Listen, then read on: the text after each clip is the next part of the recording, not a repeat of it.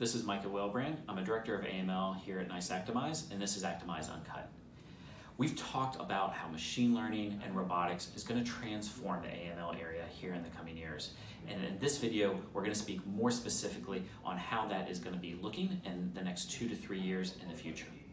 Today, we have big data lakes at lots of financial institutions, but that data cannot be harnessed. And what we're going to be able to do is unleash the power of machine learning.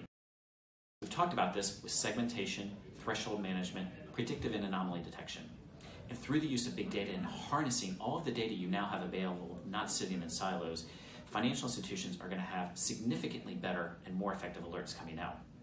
Coupling that with robotics and other automation within case management, we estimate that within the coming 2 years, you'll be able to eliminate 70% of the time spent on an individual alert.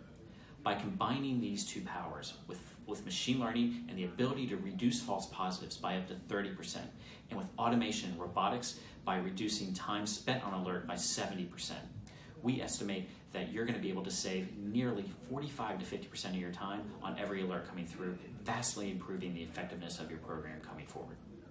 This is a really exciting time to be in the anti-money laundering space within financial institutions as we go forward. And we're excited here at NICE Actimize to be with you on that journey.